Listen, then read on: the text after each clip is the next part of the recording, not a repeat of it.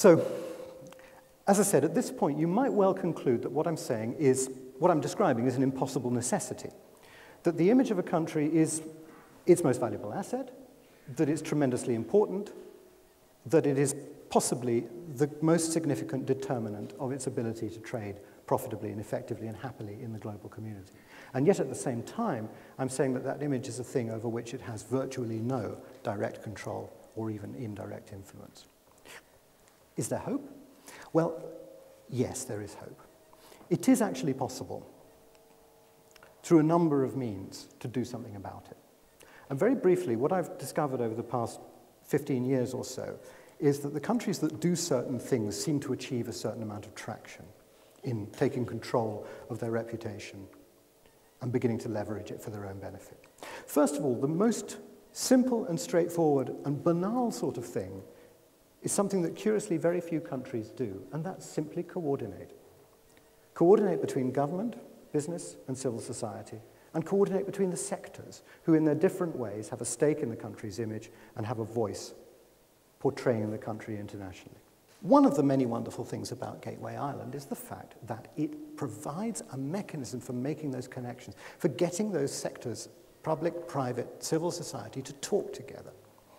I think that you need three things if a country is going to do this extraordinary and rare and important piece of competitive advantage in the modern age.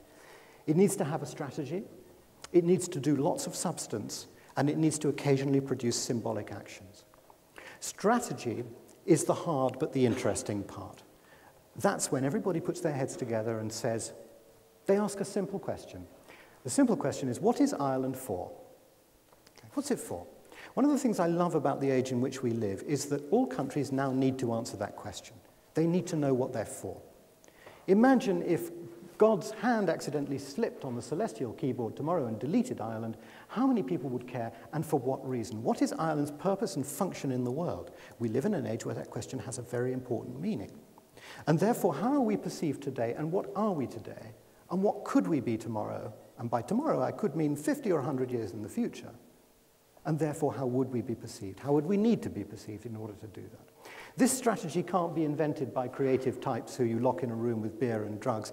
This has to be dug up from the ground. It's already there. It's the story of the people. It's the genius of the Irish. It just needs to be crystallized in a useful and portable form so you can say, that's our backstory, and get everybody to align around that backstory. In the end, this is the picture of Ireland that we're trying to talk about, whether we're selling tourism or investment or products or whatever, even people.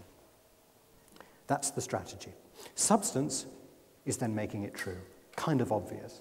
But if, let's just say, for the sake of ludicrous argument, that Ireland wanted to position itself as being the soft power paragon of the modern age, the cultural conscience of Europe, well, then you've got to be it. And over the 20 or 30 or 50 or 100 years, you've got to make that true. It's kind of obvious, but you have to say it, because when the word branding is floating around, people sometimes forget that there has to be a product inside the wrapper. Those two things on their own will not do anything for Ireland's image. They'll do a great deal for Ireland. If you have a strategy and it's shared by a useful majority of people and you're delivering the substance, it will make the country better.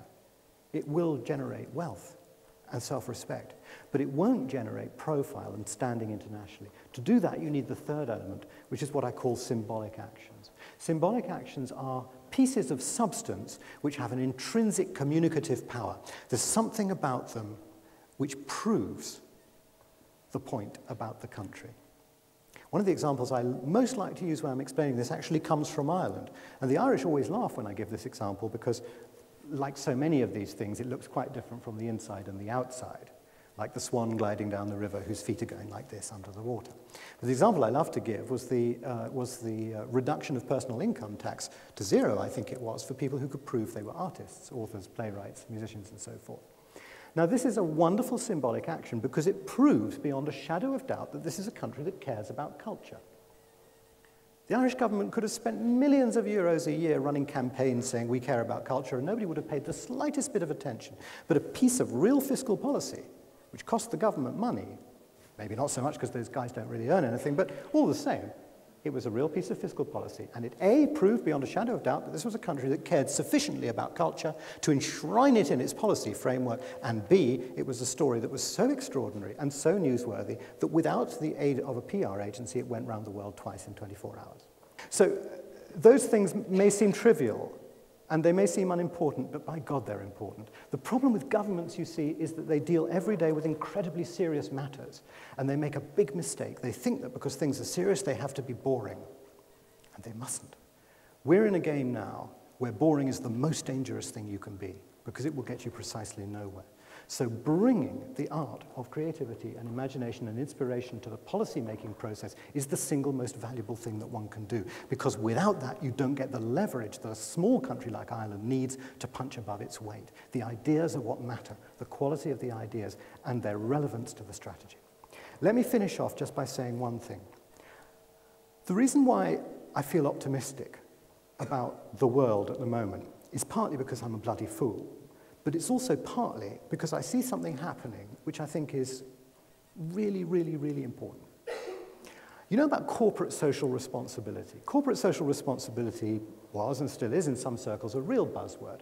The idea that suddenly, 20 years ago, companies started to recognize that they had responsibilities towards society and to the planet. And if they wanted to retain the loyalty of their customers, they had to do good as well as do well.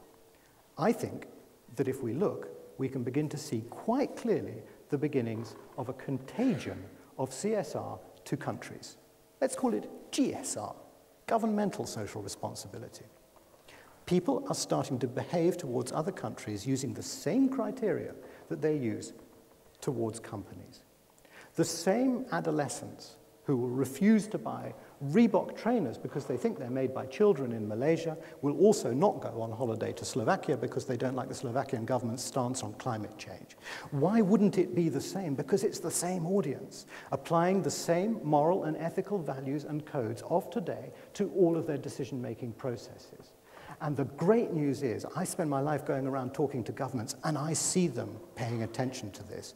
I see them beginning to realize that they must have something that makes them admired and respected and noticed by people outside their own borders. I see them noticing that their progress and prosperity depends to a great degree on their reputation, and their reputation depends to a great deal, to a great extent, on their performance in the community of nations. The combination of those two realizations is dramatic. What has Ireland done for the world today? What is it about the genius of the Irish? What is Ireland for in the community of nations? How are you going to do that? How are you going to leverage the population to prove it, to live it, and to be formal and informal ambassadors around the world to get that message across? How are you going to prove it every day with dramatic symbolic actions that get it into the media? And how is all of this going to be wired together so that Ireland becomes perhaps the first nation in the 21st century to really configure itself for the real world in which nations compete today? Thank you for your enduring patience.